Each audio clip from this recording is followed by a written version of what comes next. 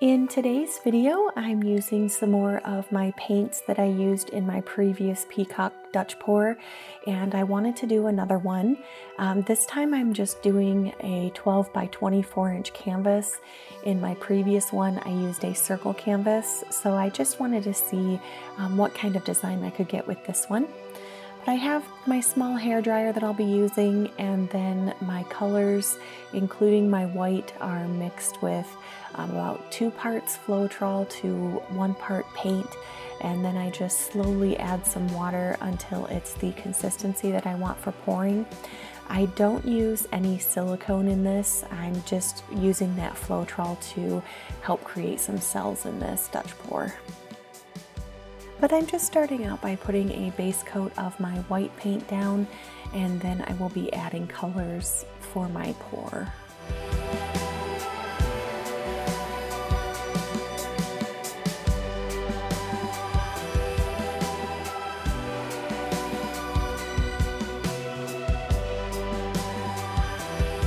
Once I had my white paint down, I just started taking my colors and putting them on about 2/3 of my canvas, and I'm leaving that front 1/3 open for where I will paint my peacock. And I'm just kind of putting them in the same direction as what I will blow them out. So I'm just creating a few different lines of paint, and then I will blow them out in that direction towards the right.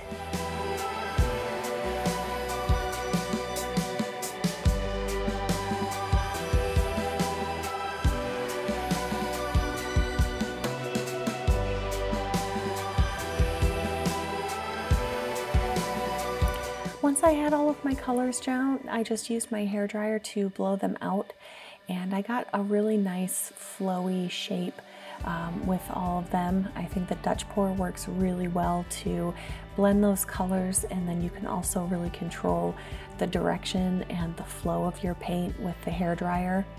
So I was just trying to make it look like some abstract feathers for this.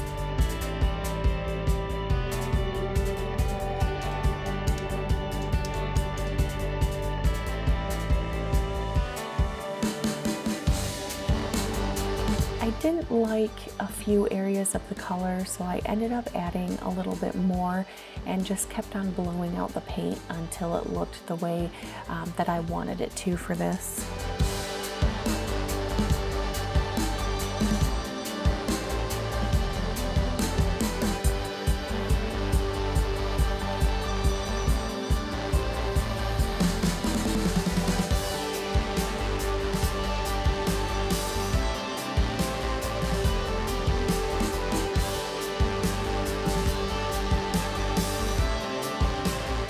Once I was all done with my Dutch pour, I let this dry for a few days before I started working on the peacock. And I just traced out my design with a pencil. I should have moved my peacock back a little bit. I had it a little bit too close to the left side of the canvas, and I didn't put it close enough to the paint, so it looks a little odd, but overall I like the way that my peacock turned out with painting it.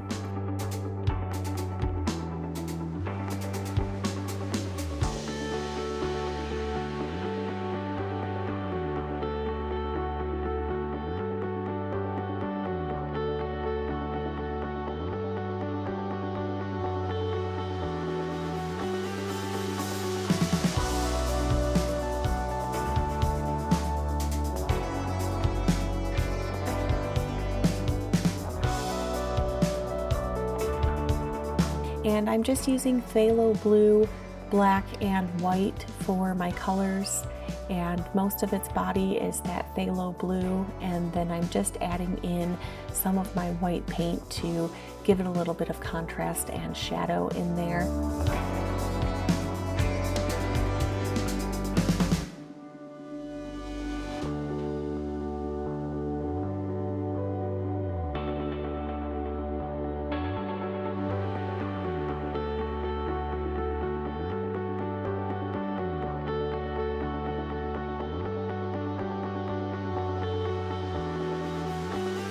And I just did a few coats of that dark blue until I felt that I had good coverage over the canvas. and then just slowly added in areas of the white highlights until it was the way that I wanted it to look. And then I'm using the black and some of the white for the beak and the eye area.